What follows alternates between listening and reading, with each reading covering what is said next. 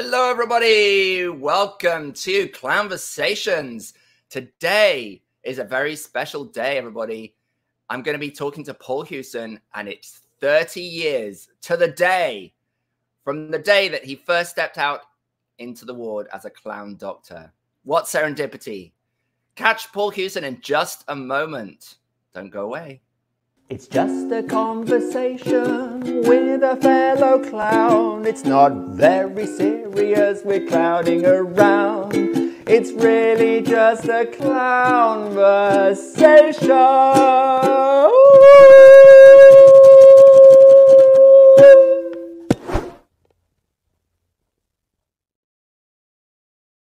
All right. Hi, everybody. I'm so glad you could join us today for another Clownversation. If you're new to the Clown Spirit channel, you're so welcome. Here, we do all things clown. We bring clown to the world. My mission is to unleash as many clowns into the world as possible, and I can only do it with your help. So please hit that subscribe button if you haven't already. Subscribe to our channel to get more amazing clown videos. Hit the like button. Give us a like. Let us feel the love today. And also share this video with your friends. You never know who in your community, who in your world might be interested to know more about clowning. So today I'm going to be talking to Paul Hooson, who has an amazing career as a clown doctor, the first in Canada, a pioneer in the clown theatre world also, and a very skilled and experienced puppeteer. But before I introduce you to Paul, I just want to let you know about one of our Clown Spirit Masterclasses coming up. Now, if you don't know about these, they happen in the context of our Clown Spirit Village membership. Every single month, we have a new amazing teacher giving a 2.5-hour masterclass. Clown Spirit Village includes lots of other stuff too, but let me just tell you about the masterclass that's coming up. It's going to be with a fabulous Hilary Chaplin, who is just one of the most extraordinary clowns working today. If you haven't seen her skit, her clown routine, the classically trained actress, you can look it up on YouTube. It is really, really amazing. It's one of the funniest clown routines I think I've ever seen. And we are very lucky to have Hilary teaching emotional play, Mind the Joy of Big Feelings, on April the 6th as part of the Clown Spirit Masterclass series, and you can join that for just $49. Is a steal. And I'm going to put the link in the chat right now where you can go to sign up for that and find out more. All right, that's enough of that. Let's get on to the main course. So today I'm talking to Paul Hooson, who's a professional stage, street, and therapeutic clown, a former student of Marcel, Marceau, and Etienne Decroux. He created the silent clown Alexander in 1975, also serendipitously the year I was born. And he co-founded groundbreaking bilingual clown theatre company Cirque Alexander with Anita Couvrette in 1977. And over the following 45 years, this company, Cirque Alexander, became extremely influential in the Canadian clown theatre scene, really bringing clown into the mainstream of Canadian culture. In 1994, he was inspired by the Big Apple Circus Clown Care Unit. We've had lots of those folks on Clownversations as well, and they're all very good friends and fans of Paul Hooson. In 1994, he founded the therapeutic clown program at BC Children's Hospital in Vancouver, as I just mentioned, exactly 30 years ago to this day. There's lots more to talk about, which Paul's going to tell us about. He was also a professional puppeteer for many, many years with an impressive resume of TV shows and movies that he's worked on as a puppeteer. So without any further ado, I would love for you all to give a great big cheer to the amazing Paul Hooson.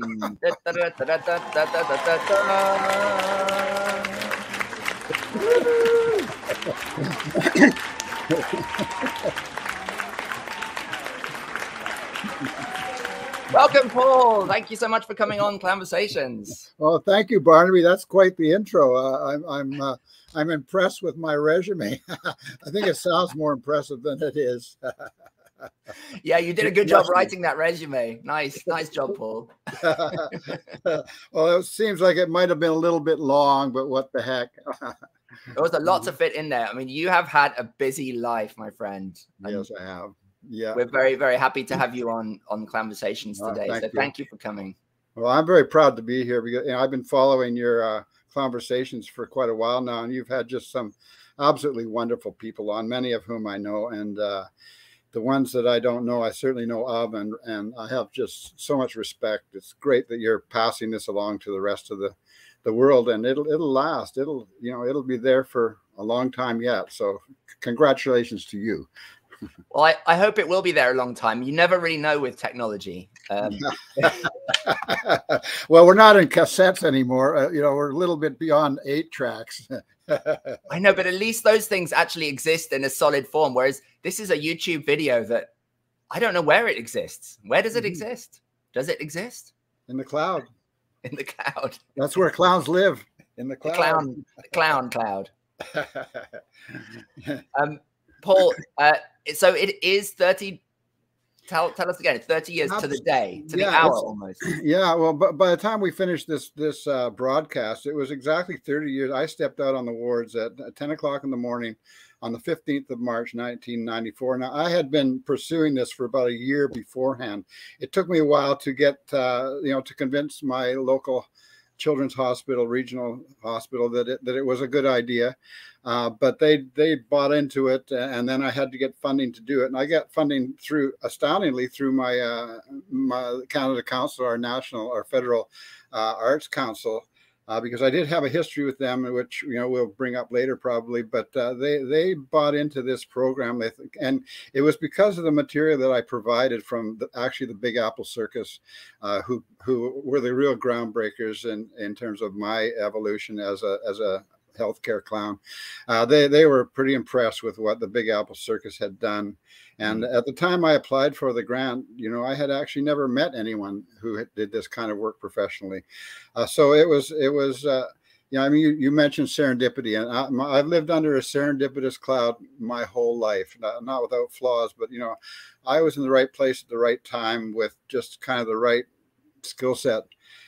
Fairly often in my life. I should clarify, I'm not the first healthcare clown in Canada, though. There was a program in Winnipeg that started at the same time, virtually as Michael and the CCU in New York, and they didn't know of each other. They just kind of, Karen Ridd had this idea as well, and it kind of came out of the cloud the same year, the same time, and they really didn't actually meet each other for many, many years after that. But I was inspired by the Big Apple Clown Doctor approach, and eventually I didn't know about the Winnipeg program either when I started. So, but I just want to throw that out to give credit to the Winnipeg program for actually being the first healthcare clowns in Canada. They're pretty amazing. That's a good clarification. Thank you for that, Paul. Yeah. But we have some of these folks watching right now and they're tuning in and jumping into the chat. Oh my gosh! Look at that. Holy smokes. Melissa, David. Wow. Hey guys. Please Melissa, jump into the chat. If you haven't already, jump in wherever you are, whoever you are. We'd love to hear from you in the chat. Let us know, your name, where you are tuning in from today. And also, if you have any questions for Paul or any just comments or reactions to what he's talking about, please put them into the chat. Let this be a community conversation. Yeah, great. And hello, everybody. I won't necessarily be able to read the chats, when I'm in the middle of this, but I really appreciate all of you coming. That's for sure. I'll put some significant comments up on the screen. Like, for example, this one. Melissa says, yay. Yeah, well, they have a program, Dr. Clown, in Montreal that's really pretty much the flagship here in Canada. They're doing elder clown work and with pediatrics and just... they've got it all. They're hosting the NAFCO conference in about 6 weeks. The North America Federation of Healthcare Clown Organizations, and Montreal is the best place almost in the world to do this because French culture is so vibrant, and Montreal is a true French city in North America, and it's going to be a lot of fun. Hi, Melissa. Melissa's there. David. Her clown name is Dr. Fifi. David McCullum from Bowen Island, David Yeah. Langdon, wonderful clown, Trilby and Mr. Milton the cat. Oh, you know, this is Edward like Island. coast to coast. We got Prince Edward Island, we got Bowen Island, where I live on the west coast, Prince Edward Yeah. Island on the east coast. So, you know, Montreal, we've got all the way across Canada, and you know, I see that that we have some people from the States. I mean, who else do I see there? I see. Yeah, do we have? Yeah, maybe we have folks from the UK and Europe as well. I'm sure. And people are going to tune in later. Some who can't make it will access it through the recording. So that's. So Paul, let's 1994 was the start of that Dr. Clown program, but that was almost 20 years into your career already as a clown. So that's a long time. What were you doing? Where did the mime training happen? How did you get into that? What was your route into clowning? Oh, it's just a simple question. Hey, just cover it in 2 minutes. let's get that out of the way. Yeah, well, my origin story is pretty convoluted, actually, and it would take a long time to tell, but I'll just try and squeeze it in, shoehorn it in here. Right. I was born in the 40s. I'm now 75, so I was born into a whole different world than many people today. I had very liberal parents. My dad was a social worker. My mom was a public health nurse. So the whole they were very liberal people. They were very arts oriented people. I grew up without a television, which meant we watched movies. We go to the movie theater every week. So I saw a lot of silent film. One of the seminal moments in my life when I was probably about 8 years old, we went and saw a movie, and the short in front of the movie was actually Marceau, which is kind of odd. And I laughed so hard, my mother had to take me out of the theater because I was disrupting. And I had no idea, you know, like I was used to, you know, Chaplin and Keaton, and especially Laurel and Hardy, whom I just absolutely love. Yeah. Mostly because, you know, we'll talk about relationship later, but I mean, the duo work is just so exciting. And somehow that spoke to me when I saw Marceau. And, you know, that went out of my mind for the next many, many years until I was basically an adult. So in high school, I was not academically, I was not a good student. I had an older sister who was very gifted in terms of sports and academics. And of course, my parents were well educated, and I was just a kind of a genial underachiever. You know, I have some issues. I have some attention deficit issues, and I'm a little OCD, to be honest with you. So, you know, I was not a good student. So where I fit in was, I was, as I say, the genial underachiever. So in high school, I had a lot of fun. I was often, you know, I was up for just about anything. But when I graduated from high school in 1966, which is, you know, I talk about, you know, fortunate.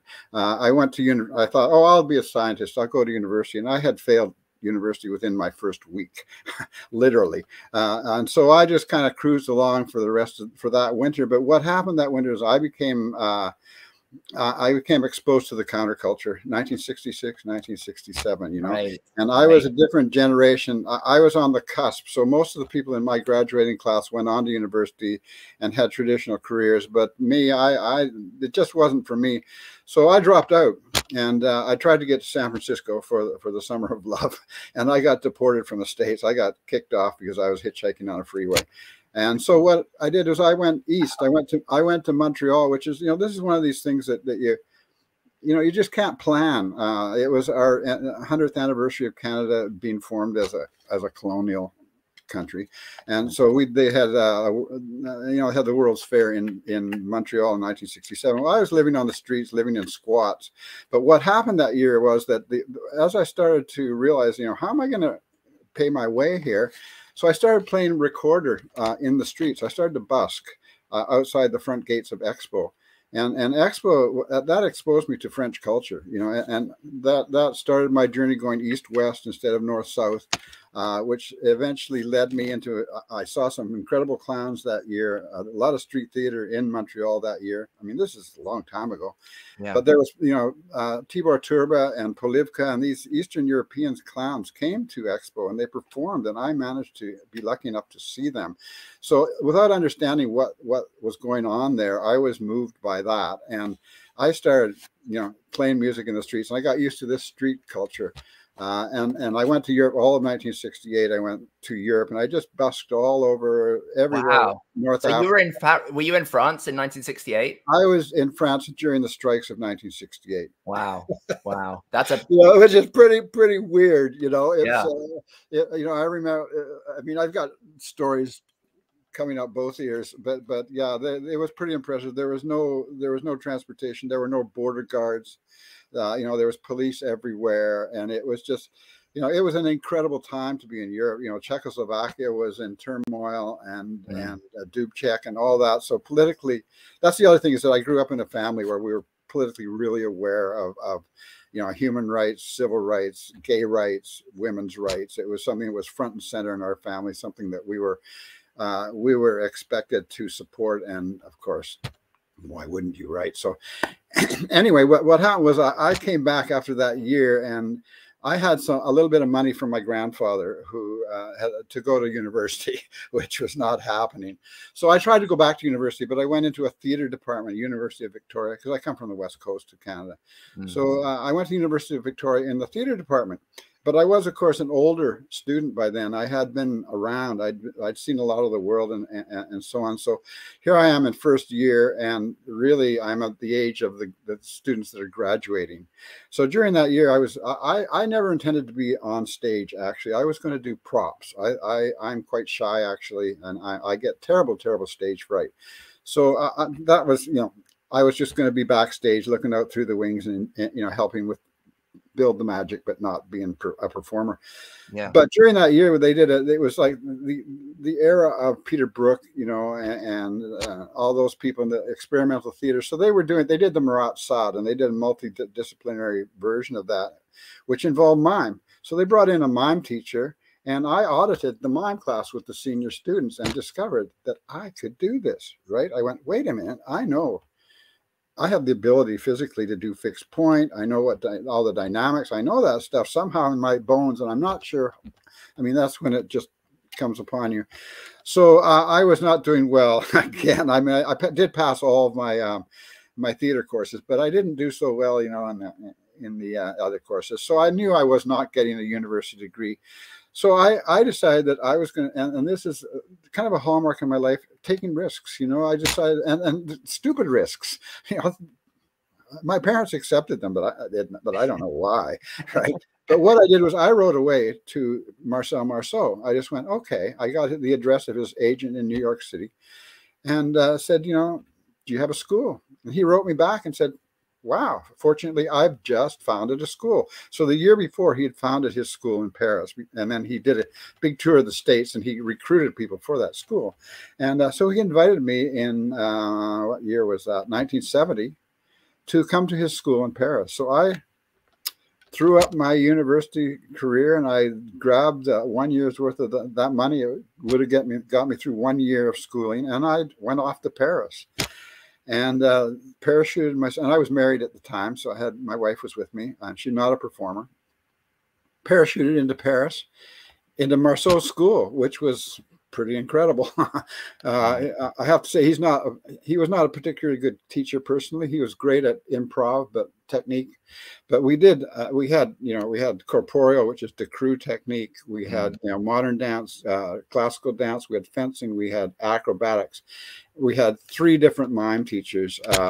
So it was a full immersion, and it was quite wonderful. And one of the little side things of this, because I'm just going to mention, is that Robert Shields of Shields and Yarnell came for a couple of weeks. He was given a full scholarship to come to Marceau school. He arrived, and I have this background in street theater, so I wasn't like the austere aspects of mime were not what attracted me. What I wanted, the roustabout kind of thing. I was heading for circus for sure, without knowing it. So anyway, Robert came, and he was like so dynamic. And the reason I mentioned it is because they've just done a film on his life, which is a very moving film. It's called My Life as a Robot. And I encourage you to go and search that out. It was just won some awards recently. It was just released anyway. But that year, it was an incredible year. I was there, Marceau's, for, I'm going to say, about 6 months. And at the end of that time, I was offered, someone from the school was forming a company in Sweden. So off I went to Sweden to be in this company that actually never never existed. Yeah, so I got to Sweden. There was no job for me, and so anyway, one thing led to another. I went off to Greece and Afghanistan, and it was these crazy journeys. But coming back to Paris, I knew I needed something more, and I met people from Lecoq, and Lecoq actually is probably where I should have gone in the first place. Although Decroux, very, very handy technique for everything. Yeah. That especially puppetry. Decroux is just like, his technique is very, very useful. But I did meet people from Lecoq, particularly Caroline Simonds, which is, again, unbelievable serendipity. This was 1971, and she was in a street theater company which is very, very influential, called the Palais de Merveilles, and she invited me to be a part of that street theater circus. She taught me how to put on, I'll call it whiteface, but it was yellow. But I consider them to be the precursor of Cirque du Soleil, just with the visuals, amazing stuff. There was the slack rope on the street, and so we just went all over Paris, day after day, month after month, and just did street shows. And I was hired as a mime, but I was really, I wasn't central to the story. They did a play called the Femme à Barbe, the bearded lady. So we had fire breathers, and we had jugglers, and we had all sorts of stuff. But I was just kind of a transitional character. I did clouds passing by, and they set up the slack rope, and I'd put laundry on the slack rope and things like that. So that was my first indication that I was a clown. Yeah. Quick, I came back to Canada after 2 years, and I got a job in Toronto with a friend of mine who had been at Marceau's and Decroux, Paul Golan, and he was starting a mime company. So he invited me to be a part of that, which I was. And I was doing, classical mime, kind of like, Pilobolus or whatever, it was stage mime. And, I was semi-successful at it, but again, always in a supportive role. I never kind of had that principal stories coming out of me. I was always supporting someone else's story. And again, I was starting to think, what, I don't know if I'm really a performer. I don't seem to have the chops and the stories to do this. So I think I'm going to go back to doing just, technical theater. But, and Paul, he had to shrink his company actually because it was not economically feasible. So I got a job in a dance company that was teaching in a dance school that was teaching dance to young kids. And this is where it really gets interesting, because I was teaching mime, and they were touring schools in Ontario, elementary schools, doing dance shows. And their style was they had 4 different kinds of dance, classical, modern, jazz, and folk. And in order to catch their breath and change their costumes, they needed somebody in between their acts, which is the classical clown job, as you go between the acts so they can set up the tiger cage or whatever. So they said, we really, we need somebody to do this. Our whole company quit at Christmas. They were overworked, and they just went, we don't want to do this anymore. So I thought, well, this is my last shot at performing. I've never performed for kids before. And so I thought, I'll give it a chance, So I at Christmas, it was just in January it was going to happen. So at Christmas, I went out and I got all the books in the library, and I found Grok, and Grok spoke to me. I thought, I like the look of this guy. I like the fact he's a musical clown. And, he was very, very famous, of course. So I went in, and there was the costumer that was going out of business in Toronto. So I went in there and I rented a Sherlock Holmes coat and never took it back. I stole it, and I took I have some ability with sewing and all that kind of stuff. So I changed the cape into sleeves, and I got a friend of mine, laid down on the ground on a piece of red plaid, and she did the outline of me, and I made a pair of pants, and I made my own clown shoes, and so anyway, January of that year, and that was 1975, January. We drove out to my first school. And elementary schools can be pretty challenging. You got 250 little kids from K to 3 or 4 to 6. And so they said, okay, this is the moment. So, and this is the key moment in my whole life of how I started to understand what clown was I went, okay, here I go. So they give me a shove, and I walk out on stage. And because of my mime training, I didn't just go out on stage. I walked cleanly out and stood in the middle of the stage, and the kids laughed. And when they laughed, and it was my first experience with children, I turned my head. I just went, why are you laughing? And that's all it was. The head without the neck, which is another Decroux kind of thing, is, isolation and doing things cleanly. So I just turned and looked at them, and they laughed again. And then I turned my body and put my hands on my hips with I was indignant, and they laughed again, and the laughter just kept coming. And so from then on, I realized I was a clown. I never looked back, and I never did anything else since then. That was Cirque Alexander. I was a silent clown, completely silent. I didn't speak, and so for the next 20 years, there was a number of journeys. I went to I bailed out of Toronto. I went, okay, because clown allows you to incorporate all your skills, like clown music, props. You're allowed to fail. You succeed through failure, right? And my whole life I've been kind of failing in a way. I was not the star. I wasn't the academic. All these things, but it was okay, because that's what the clown does. The clown invites response through ineptitude, in many ways. So So would you say that Clown Alexander is more of a Auguste Loc status, or a higher status, or like doesn't really fit within those categories? What a great question. He is an Auguste. He's red, and I'm going to use the terms red and white as they relate to Lecoq. The white clown is the rule-bound one. You got to do it this way, and the red clown is the one that is breaking the rules, and so on. I slip back and forth, and according to who I'm from, literally, and I've created about 6 different clown characters in my life, and every one of them, they slip back and forth. Maybe like when I work as a duo, generally I was the red, because I work with, and I'm going to show you a picture here. I don't know if you can see this picture. This is my hero. This is Officer O'Sneeley, Keystone Kop. That's a woman. The most gentle character, but very rule bound, very befuddled. And when we met, she had no training in clown at all, or theater, or any intention. And she just stepped out, and she's a talking clown, bilingual. And in Canada, that's a pretty important thing. We could tour French and English schools. And I've probably performed in just about every elementary school in the whole country. But yeah, that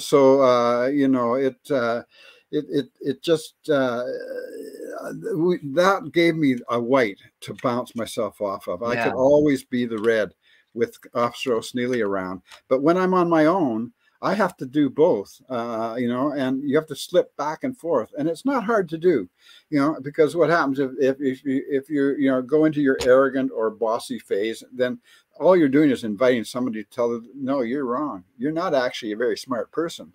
And which is like, what? I'm not, so I know everything but that, and so on and so forth. So yeah, I slip back and forth according to who I'm with, and it's very useful, because it does lead to a clown conversation, which is the essence of why we're here. Is relationship is what clown is all about. It's a relationship with objects, with ideas, with conflict, with your audience. I mean, I don't want to get into, I'm a what I call a thrift store clown, because I have no clown training. It came out of my head, and the experience of having watched other people.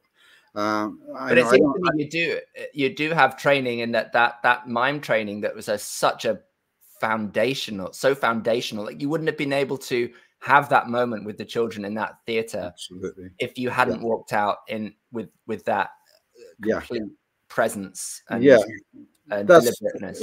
That's so true. I mean, I would not do it without my mime training for sure.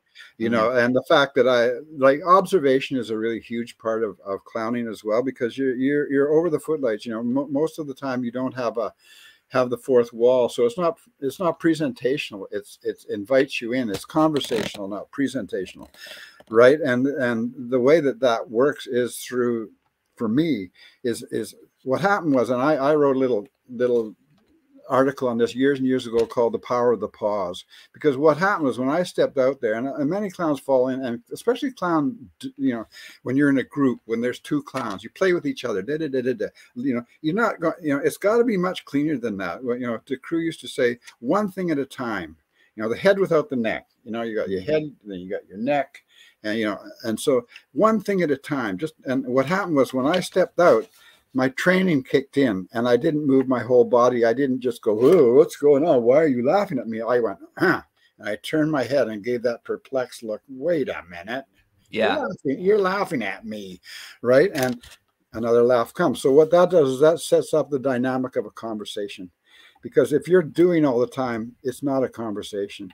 So, I mean, when I talk to clowns who are, you know, asking me for my advice, I go, especially in hospitals, which we'll get to, but, you know, if you're doing all the time, there's no room for anybody else to be in there. And that's the key is you want the connection. You absolutely need the connection. And, you know, it's not hard. All it takes is to have the discipline to shut up and let them react, and then react. And of course, a clown's reaction is unusual. You break every. This is from Jan Henderson, one of our great clown teachers here in Canada. You know, the clown breaks every rule but his or her own, and so you know your reaction is going to be unusual. It's going to be unorthodox. It's going to be not logical, probably, but without that discipline of giving the space for the person to react. You know, and then when you get into healthcare situations, it's really important to let people have their voice heard and give them that calm space to feel comfortable enough to do that. Yeah.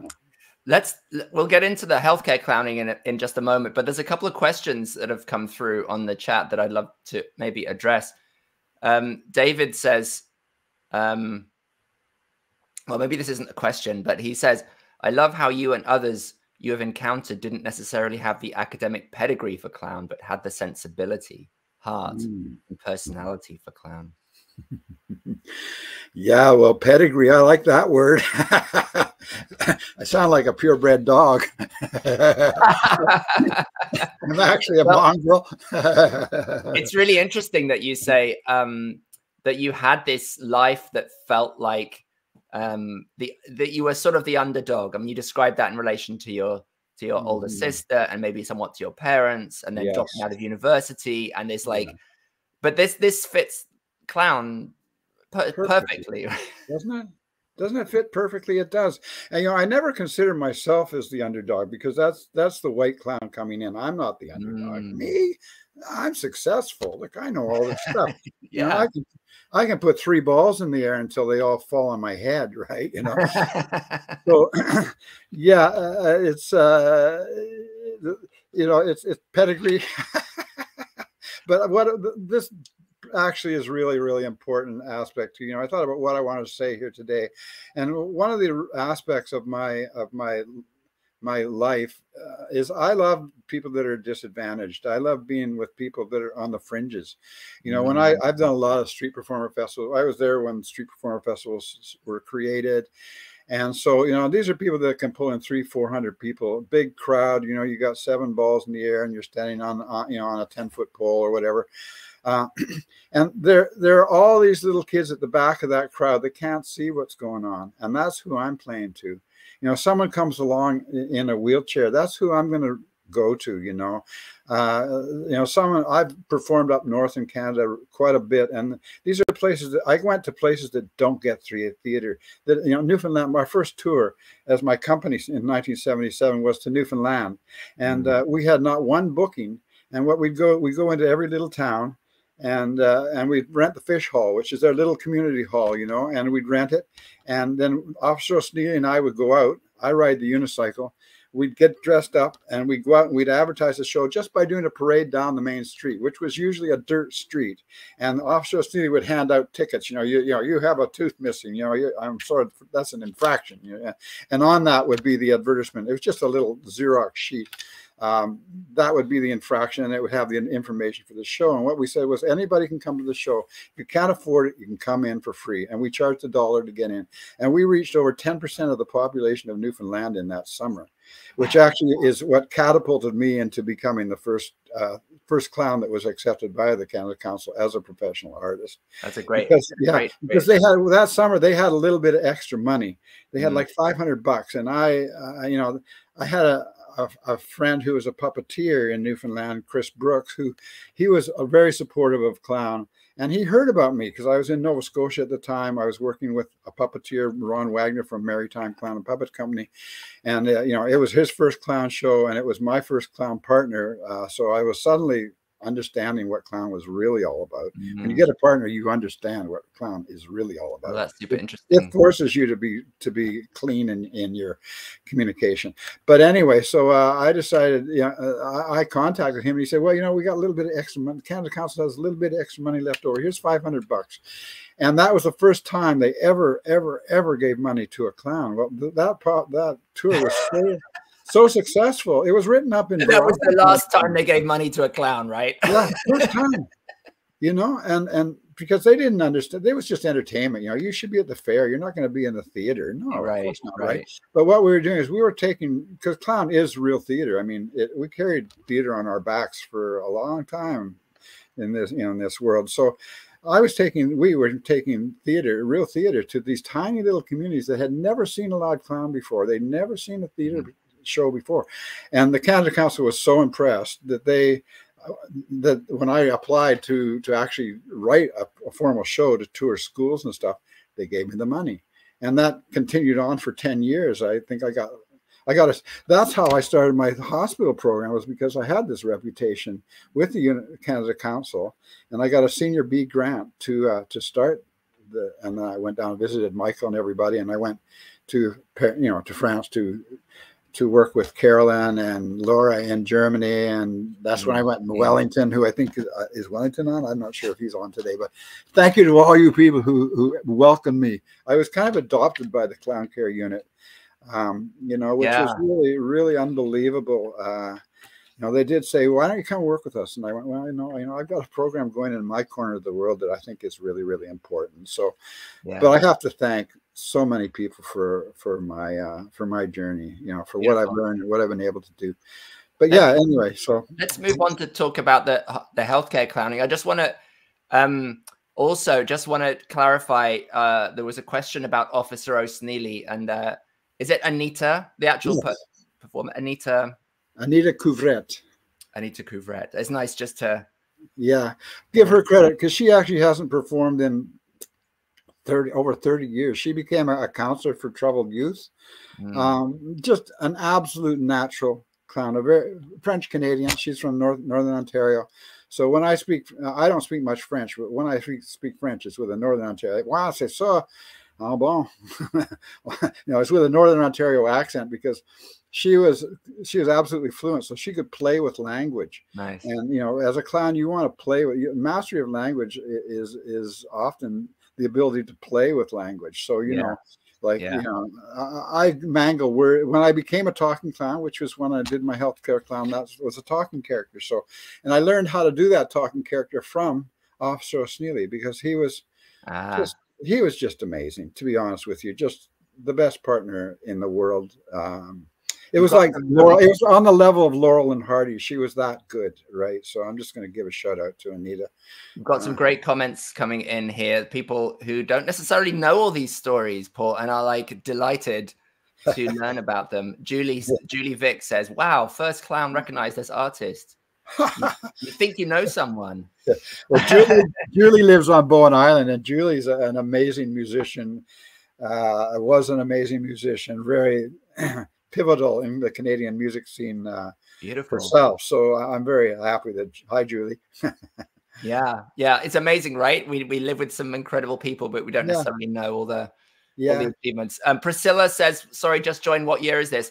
Well, Priscilla, we are hovering around the mid-90s, 90s at the moment, I think, in terms of the story. So Paul's just about to tell us how he founded the first Clown Doctor program in Canada. So how did that all start, Paul? I mean, you've told us about the inspiration side of it from Clown Care Unit in New York, but just fill us in. How did you just walk into a hospital and start doing it? What was the invitation? How was what was the setup? Well, you don't just walk into hospitals and do it. But actually, that's what I did. And, you know, the child life staff at children's hospitals gives me a hard time. But anyway, I'll back it up a little bit, because where serendipity jumped in again was when I went down to Nova Scotia. I drove all the way from the Yukon to Nova Scotia because I had heard when I was up in the Yukon that winter. I spent an entire winter up there, and I heard of a puppeteer. It was in Prince Edward Island, Ron Wagner, and so I thought, okay, I'm going to go meet this guy. You know, this sounds like a person that could be an interesting person, and I was just, you know, out there exploring what was possible. So I drove all the way from the Yukon to Nova Scotia. But it was, again, it was a major year for Canada. There was there was the Olympics in Montreal in 1976. So I hooked up with a street theater company in Vancouver that was going to touring to Nova Scotia, doing street theater, but they had a gig at the Olympics as well, with one of the theaters that was associated with the Olympics. So they said, come on with us, right? So I hopped in my van, in my old truck, and I drove. I traveled with them all the way across the country, and that tour ended in Nova Scotia, in Halifax. And I thought this fellow I was looking for was in Prince Edward Island, Ron Wagner. So anyway, we did our show in Halifax, in outdoors at the Historic Properties, which is, you know, a big outdoor venue in Halifax. And who should walk out of the crowd but Ron Wagner? He had moved to Nova Scotia. And he had no idea of me. I had no. He says, "Oh, you're such a great clown. I've just started clowning in the last 2 or 3 months, and you know." I said, "Well, I'm staying here. I've been looking for you," which is so weird, you know. But he had moved the year before to take a theater at Wolfville, which is a small university in Nova Scotia that has a puppet mermaid theater. Had a very well-known puppet theater, and you know, they did a festival every year. So anyway, so I started living with them, and Ron and I, his happy trash picker was a talking clown, and me as a silent clown. We just hit it off. It was my first clown duo, and it was just so exciting. And I already knew how to tour schools. He'd never toured schools before, so we put together a show that could tour schools, and Nova Scotia had never seen anything like this before, so we were very successful. We were touring like crazy. But what happened was Ron had this heart. He had this heart of service, and he had discovered that you could talk to kids with puppets where they weren't comfortable talking to people in medical situations. So he had approached the child life department. This is 1976, and in Halifax, and said, "Look, let's do a pilot project exploring the use of puppets therapeutically to give kids information, to make them comfortable in the hospital, and just what we all do as clown doctors now." He was doing with puppets, and he said, "Well, you know, let's go in as clowns." And so we did. We went in as clowns, and he had a puppet on his arm, you know, and he is a very funny talking clown. And the moment I stepped into a hospital, I felt at home. I thought, this is a place where I don't feel intimidated. I feel like I really can fail here. Like, not, you have to be really careful. We were supervised by child life, so this was not just haphazard. But we started going in on a regular basis. Every week we'd go into Children's Hospital, and he and I we'd do some duo rooms together, and then we'd split off and do solo rooms, and it was wonderful. It was so successful. And at one point he said, "We should be clown doctors. What do you think?" "Well, funny bone doctors would be such a great idea." And I went, "That's a great idea," you know. But we both went on to our careers. We both, we were successful. I started my own company that year, so that pilot project ended, and he carried on working for most of his life with kidney transplant patients and stuff like that. But I drifted away from it because I had, with Officer O'Sneeley, we'd created a great show and so on and so forth. So, but every time, it always was in the back of my mind, I felt really comfortable doing this. This is important work. This is something that I have the skill to do, and I'm going to pursue this. So whenever I toured, I always would go into old folks' homes, or I would go into kids' hospitals, and just, not for the publicity, just to do it, because I felt it was a creative, it was such a space for me to learn about myself and to bring something to that space that was that was important and comforting. And so then when I, it just went on the back burner. And then, 10 years later, Michael created the Big Apple Circus Clown Care Unit. And I was not aware of that until about 1991, I'm going to say, when the big article came out in Life magazine about the clown care. And someone from Boston, a friend of mine who works in a hospital there, sent me this and said, you should be doing this. I went, somebody has actually done this. They've created the methodology to do this safely and to do it professionally. So I went, I am going to do this. So it took me a couple of years, but I was in 1993 rather. I was doing some other thing, and it was like a 10-minute deliver flowers to somebody, as a clown. And I was coming back. I was all in makeup. But coming back, I drove by Children's Hospital, and I went, now's the time to make the leap. I don't know where this is going to go. So I stepped into Children's Hospital, into the lobby as my clown, Alexander, my silent clown, right? And of course, I had really a lot of experience with people and kids and being careful, and all that kind of stuff. So I went into the lobby and I went up to the kids are like, oh, look, clown. And I, beeping their foot and doing all my silly stuff. But I knew that you just can't walk into that place and do that. You need to be vetted and you need to be trained. But I went up to the desk and I said, can you call someone from Child Life down? So they sent down my friend Bindi, who from Child Life, and I, they told me the story later. the phone call comes like, oh my God, there's a clown in the lobby. Because they did actually have shrine clowns in the hospital that came in occasionally, and it wasn't always the best experience. I'll just leave it at that. But anyway, so Bindi comes down and says, hello. And I said, look, I know I can't be here. I just wanted to come in and say, I'd like to make contact with you to see if we can carry through. And we, of course, weren't in front of the kids then. We'd gone into a little corner so they couldn't see Alexander not being a clown. And she said, well, yeah, sure. Okay, make an appointment and come in as yourself. So I did. I made an appointment for the next week. And then 2 weeks later, they said, well, come on up to the wards as your Cirque as Alexander and see how it goes. And of course, it went really, really well. So then that's when they said, yeah, and I provided the documentation from the Big Apple Circus and so on. So they went, well, this is, Christine Pewter was the director at that time, and I have to give her a lot of credit. She doesn't do it anymore. But anyway, so what happened was I managed to scrape together the money. I got a short-term grant from the Canada Council, and 30 years ago today, I did again look at books. I wanted him, my clown doctor is an old time. He's an old time doctor.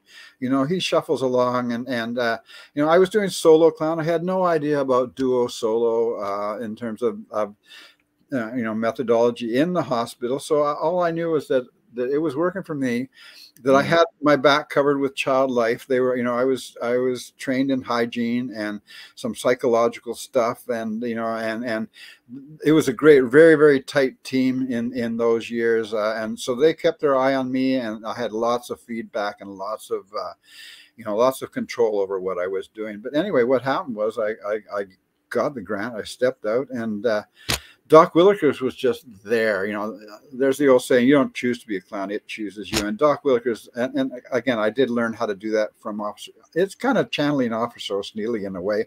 But it worked out. He was this character is a very kind character, very, I'm in charge. I'm a doctor of disorder, a DODO, pronounced dodo, not doo-doo, right? So and I have the skills that I brought to it, because I have quite a background in music. I play a lot of instruments, but of course the ukulele is the one that goes in the hospital, and I do magic, just rudimentary magic, but lots of word play and so on. So it just carried on from there in 1994, and I did it for a lot of years. And I expanded into a Sunny Hill, which is the facility for head injuries, multiple disabilities, autism, near drownings, all that kind of stuff. And then eventually, pretty soon, I went into Canuck Place, which is a freestanding pediatric palliative care facility here in Vancouver. And at the time, it was the only one in Canada, and I worked there for many, many years as well. And every day you go in there, it's a challenge, especially Sunny Hill. I mean, I had kids who were blind, deaf, and autistic. So, you know, and nowadays it's harder to incorporate touch into your work, but in those years it was okay. I could touch kids. So, you know, the tactile element was really important for that. And, you know, I built up a great team. My friend Sam Northrop, who's a really great clown, she came on 20 years ago, and she's very gifted as well. And she took over the program when I retired. And we got Cosmo, Melissa Aston, and Tamara Unro. So there's 3 clowns now. And they're working really a lot duo. I mean, I remember when Michael was on, he said, you know, in terms of the solo duo thing. Well, you know, yeah, duo is fantastic. Solo is fantastic. But if you have a solo program, you can't go to duo. But if you have a duo program, you can slip back into solo.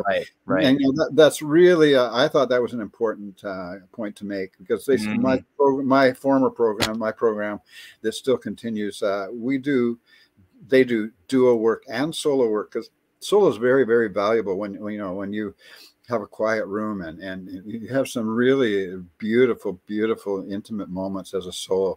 But the duo thing, you can fill a hallway with harmony and music. You know, if there's shy children, you know, to have that other character to break the ice, so you're playing back and forth, and then, you know, relating to the kid, who's in charge? No, I'm in charge. No, I'm in charge. And then you ask the kids, well, who do you think's in charge, right? So, you know, the triangle, bringing them in, and so on. So I support both, and my program's gone significantly towards duo because it's I want to make sure that we have time to talk about the puppetry, because we've only got like 10 minutes left. Yeah. And I also want to make sure that folks listening have a chance to ask questions. So if you've got any questions for Paul, this is a good point to put them into the chat, because we've got about 10 minutes left. So Paul, you know, I'd love to keep talking about the hospital stuff as well, but I wonder if you could just tell us about the transition into working puppetry, because I think that's a really interesting link between the skills and technique of being a good puppeteer and the skills that you learned in mime and clown. So, yeah, what was that transition like? How did you get into doing that? Well, you know, it was not instantaneous, but it's obvious to me and anybody who's ever done puppetry and clown that puppetry and clown are sisters. They really are. Most professional puppeteers that I know that work certainly in the movies and stuff, they've done mime training. It's essential because you know what makes puppetry work is not that the puppet goes all over the place. The puppet it stops, and eye line. When you're working on a video screen, eye line is everything. So here's the puppet, right? And it goes, you think that? Yeah. Oh no. So it's all very methodical. I mean, you add dynamics and, you know, all that kind of stuff to it. But really they are very, very, very similar. And of course, puppetry in the hospitals is just so valuable. You know, every little kid's got a stuffy at the bedside, and you know, with permission, you pick up that stuffy, and you can make that stuffy talk, and then all of a sudden you have a whole other story going on, and it's the story of the imagination, you know. And so puppetry just served me so well in the hospital. But how I got into it was because of Ron Wagner. I mean, I went down to Nova Scotia. He was a very gifted puppeteer, and his wife Cheryl. She worked on the original Fraggle Rock in Toronto when, you know, Henson. So she's working right with Henson. She did his right hand. And he's got the left hand there, and he's, you know, in the puppet, and he's doing the, you know, the right. No, he's got his right hand in the puppet. He's got his left hand in the puppet hand, and the right hand is somebody else's hand, and that was my friend Cheryl. Right. Wow. So, and we have, you know, and many people, you know, all the people that I worked with later in life, they were on that show. And so I was living near Toronto at the time when Fraggle Rock was. So you know, I already knew puppetry was very handy. I used it in my stage show sometimes. And you know, I hadn't started doing therapeutic work at that point in time, but I did visit the set in Toronto a few times and realized, oh, wait a minute, this is a whole other work, because you're working in a monitor, okay? You're working close-ups. Eye line is absolutely important. They change the shot by, you know, 2 feet. You've got to remember what you've done. And, you know, I'm not a vocal puppeteer, which was limiting for me. I don't do voices.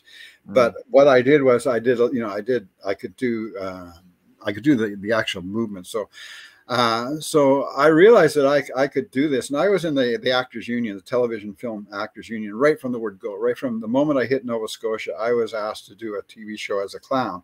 And so I got into the union right away. So there was no problem being a full union member, which gives you access to these jobs. But, you know, my resume, I had no resume. So I didn't audition for Fraggle Rock or anything like that. You know, I had no confidence in my puppetry because these were really professional people. But when I moved out to Vancouver in '86, I did the World's Fair here in Vancouver in 1986, and my parents were quite elderly, so I moved back to Vancouver. That's when I moved to Bowen Island here. And Vancouver, the film and television scene was just burgeoning at that point in time. So I put down on my resume, yeah, I'm a puppeteer. And I get a call to do, it was a big kids production. And I went in and I went, okay. And I was jumping in the deep end because, you know, the controls, I mean, you have animatronics, you got but you got gimbal, you've got gimbals. So you're operating with these levers and stuff like that. But wow. Where they put me was doing head and the neck movements. See, when you've got, you know, the puppet, you know, you got 4 people working on a single puppet. You know, one's doing eye blinks, someone's doing lip sync, someone else is doing the arms, and then there's the head and the neck, which for a mime, head and the neck is like the holy grail, because you know you can turn your head like this, and that says something. You turn your head like that, or like this. There's all with these gimbal, you have full control, absolute control. Wow, and everyone has to be. It's kind of like the Bunraku puppets, where you have like multiple people on the same puppet, and they have to be so connected. Yeah, it's the ultimate team job, because every puppet job I've done, there's been at least 2, if not 3 or 4, and I mean I did. My big claim to fame was Stargate SG-1, where I did the head and the neck of the Asgard character Thor, and there was a couple of other Asgards, but anyway, this is like this is $100,000 puppet, right? and I got to do all the head and the neck. What? He was a very, very important character in that story, and that led to doing other stuff. I did, iRobot. I did the reindeer in Santa Claus 2.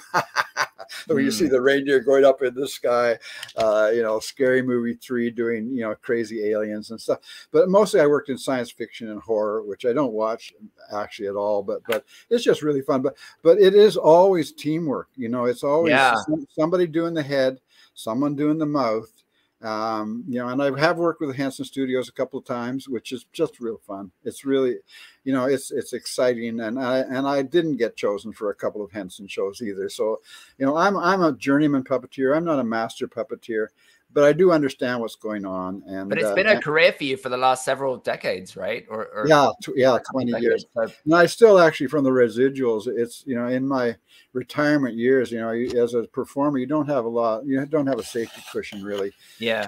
And the residuals from some of those shows, they add to my limited comfort in my old age. But puppetry, it was a great thing to jump into. But I just got really lucky with it. And again, I had the skill I have to go back to the timing of being a clown. Like, you need timing, but you need the physical ability to clearly to animate an inanimate object clearly, and to bring life into an inanimate, and it's so exciting to do. I love puppetry. It's a great wizardry skill. Yeah. So there's a couple of great questions here, Paul, I thought we could finish on. Trilby says, can you recount a great memory from your hospital experiences when you walked out thinking, wow, that was impactful? I'm sure there's lots of memories. Can you choose? Can you pick one? Well, there's so many. And Trilby, you work in hospitals, so you know that every single moment in there is a magic moment. Even when you feel like you haven't succeeded, like the thing with hospital, when kid says, no, I don't want to see you, that's a success in the hospital, because you honor their request. And the little wave, and the next time you come around, maybe they invite you in. maybe they don't, but usually they do. But no, but one of the most moving moments for me was this was in my really early years. There was a teenager, and I love working with teenagers, you know. So there was a teenage girl from up north. So she was in a really formative environment, and she'd been in the hospital, you know, suffering from cancer for a long time. She was there a year. And then I came along, you know, I would come every time that I came in, I come around to see her, and her mom was usually with her. And I could tell one day, you know, and it was an isolation room. So you have to get all gowned up and you know, all that stuff. So it's quite challenging to do that. But anyway, I got all gowned up and came into the room, and she was so sick. You know, she was not going to make it. And we all knew she wasn't going to make it. And so I started to try and get something going with her. And she says, "Doc, you know, I really love you, but could you just make my mom laugh? She, you know, here she is at the end of her life, at 17, at 16, you know, and who was she thinking of? She was thinking of her mom." Mm. Wow, that's amazing. You know, that kind of thing, you just can't put a price on that kind of thing. I get choked up even now when I think about the generosity of that child and the wisdom of that child, you know, just make my mom laugh, you know, and that kind of stuff happens all the time, you know. Trilby says, "Ooh, goosebumps." Trilby, thanks for that. Thanks for a great question as well, and a great answer, Paul. There's another, maybe a final question here, Paul, that I think relates to the puppetry, although it could really relate to anything of yours. Chris F says, "How much plot did you tend to prepare in advance, and how much was improv?" Okay, well, improvisation, that is my strong point, is because when you go in, and you know, it depends. If I'm working as an entertainment clown, there's much more preparation because I'm doing a stage show. But within that stage show, there's always you know, there's always room for improv. Improv is got to be built into everything I did. Yeah.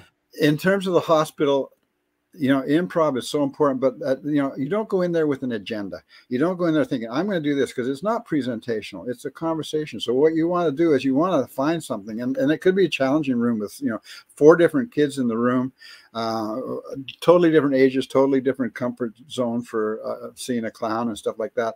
So you have to have your antenna way out. So if you have an agenda, then you're pushing something into that room. You're not going into that room and absorbing what's there and playing off what's happening. So I have a few things in my pocket that I can do. Like I'll come in and I'll come in and say, you know, look, I heard Angela was in this room, but I don't see Angela. And they go, "Oh, I'm Angela." You know, it's like, no.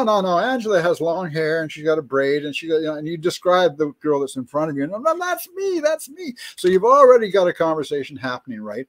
And you know, and if I often, you know, in those years you could do bubbles, and I do bubble magic. I can pull a bubble out of the air and make it vanish and stuff like that, you know. So I have tricks in my pocket. I have things that I say and things that I do that will just jumpstart the conversation. But you know, somebody, and I'm not sure who said this, empty pocket clowning, but empty pocket, you know, sometimes you just got to take everything out of your pockets and go in there. And it's so scary to do that. But you know, it's so important, because you're not there for you. You leave your ego at the door, you know, and you know, it's going to be there. If you're just there if you're just present, improvisation is so important, and just leave that agenda, leave your ego out. Yeah, beautiful. You know, and have a few things in your pocket to be sure. Like, you know, there's a couple of things that you can't go in there with no skills. You need some skills. Yeah. But the skill that you depend on the most is the skill to listen and to react and to create curiosity and just a play conversation, basically. So I have to say servant's heart before I leave.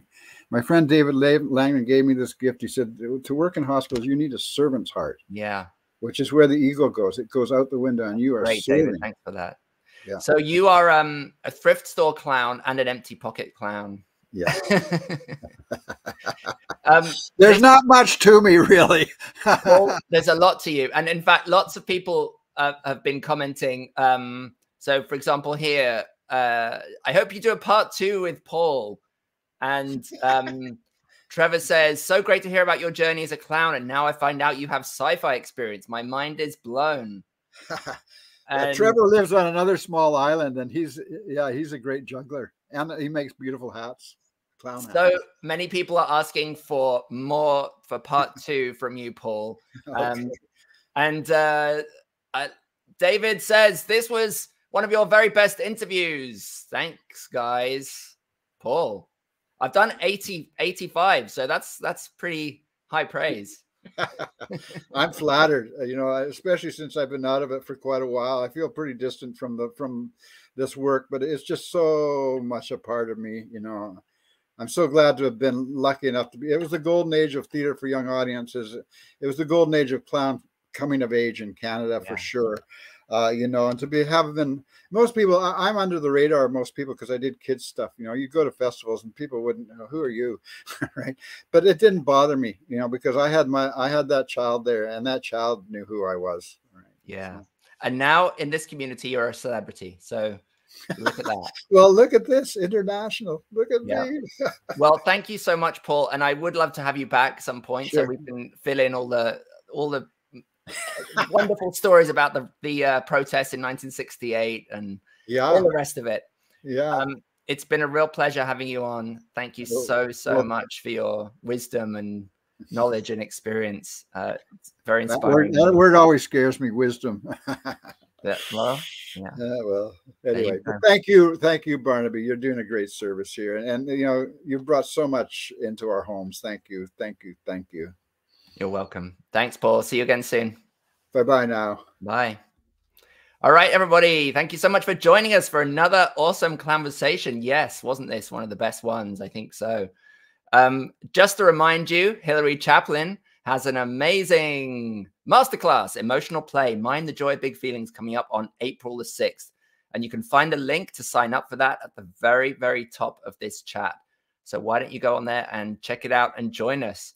If you're one of those people that thinks clowning can't happen online, why don't you give it a try and find out before you dismiss it? Because I'll tell you, every single month, in fact, every single week, we have amazing transformational experiences and moments on Zoom with clown.